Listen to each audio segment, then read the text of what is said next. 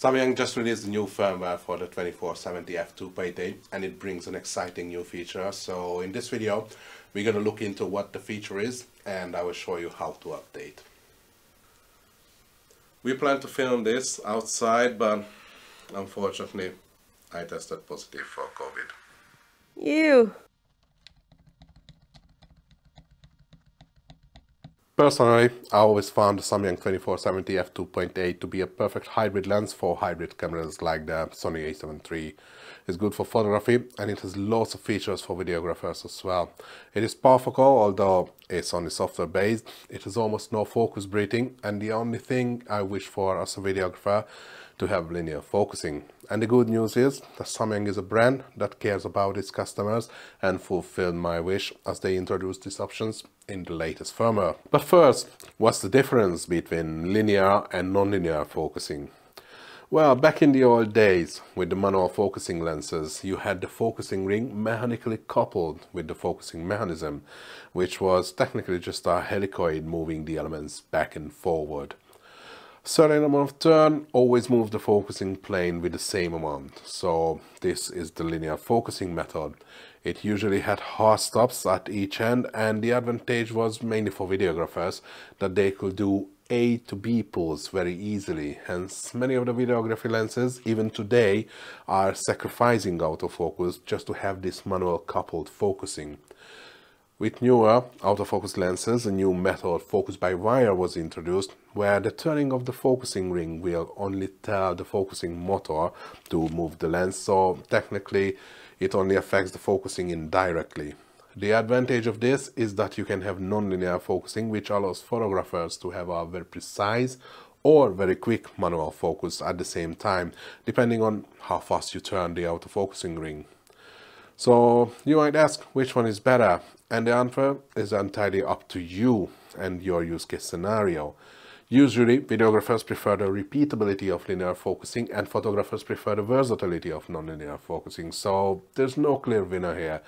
Both have their advantages and disadvantages. And Samyang is very clear that the 2470 f2.8 is designed with videographers in mind, but at the same time photographers will be very pleased with this lens too. If you haven't yet, then watch a review of this lens and links in the description. So let's see what's new in the version 2 firmware. Well, there is first a fix for A7S2 users which improves the autofocus performance of the lens, but we don't have this camera so I can't really comment on. But if you have an A7S2, please leave us a comment below, let us know what's your experience. The key feature of this update is that it brings the linear focusing option, which you can program on the custom switch of the lens.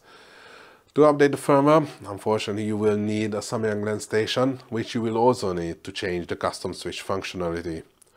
I highly recommend grabbing one, as the lens station is not only used for firmware updates, but you can also customize your Samyang lenses with it. And to be honest, Samyang lately introduced the custom switch to all of its lenses, so it can come very handy, even if you have only one lens from Samyang as of now.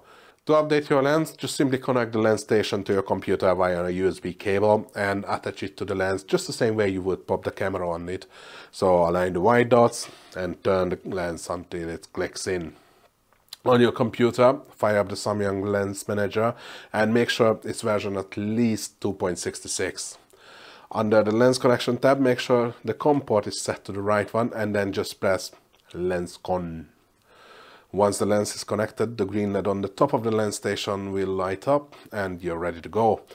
In the Lens Manager, choose Firmware Update, where you will be presented with a download link which will lead you to the Samyang's website, unfortunately the Korean one. But don't worry, if you scroll down you will just find everything that's important in English. So find the AF 2470 f2.8 and download the latest firmware. Once you have it, just unzip the hex file and place it in a folder where you can find it easily. I usually just drop it on my desktop where it's the easiest to find. Back in the Samyang Lens Manager, load the firmware and click Update. Now I wish I could say that's it, you're done, but on rare occasions the updates does not finish, so temporarily renders your lens unusable.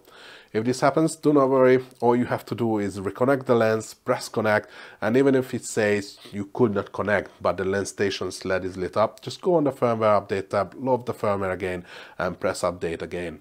It happened to me quite a few times on my old computer, but not on my new one or the Surface Pro I have. So don't panic, don't send your lens for repairs, just keep trying until it succeeds. Once the update finishes, just connect the lens again with the lens manager and go to the custom switch tab, which will only be visible when you connect a lens with a custom switch. Here you will find two new options, L-Cine manual focus and R-Cine manual focus under the mode 1 selection. The difference between the two is the direction of focusing. With L-Cine turning the focusing ring clockwise will move the focusing plane closer, while in R-Cine it will move further. So if you are using other Cine lenses, you can customize the lens to behave the same way as your other ones. But why is linear focusing such a big deal?